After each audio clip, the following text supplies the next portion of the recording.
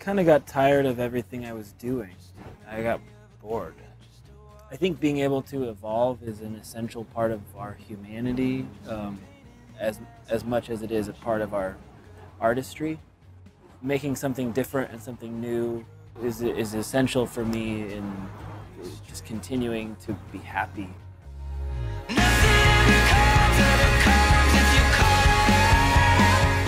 I think the place I was in writing the songs was one of feeling sort of overwhelmed by the amount of sensory data that I feel like that I'm constantly consuming and that we as a culture are constantly consuming.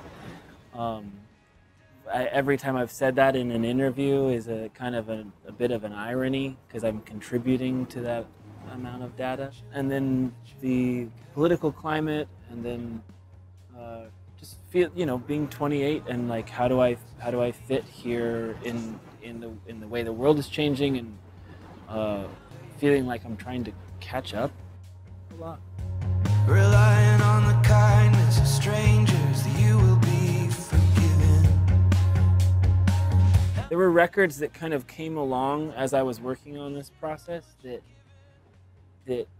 definitely shaped what it was, and some of them are records that, like one of them is a record by a friend of mine, this band called Field Report, and it's actually a record that's not even out yet. He sent me the record like halfway through making mine, and it's so incredible. Records like that were moments for me where I was able to be like rejuvenated, because it took a long time to make this record. I spent like a year working on it.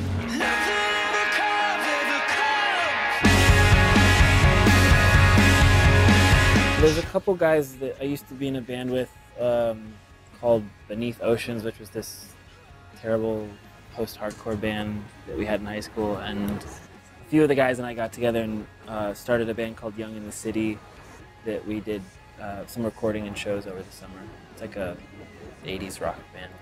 I have a couple ideas of things I'd like to do. I'd really love to make like an analog synth ambient record. I'd love to make like a sludge doom metal record.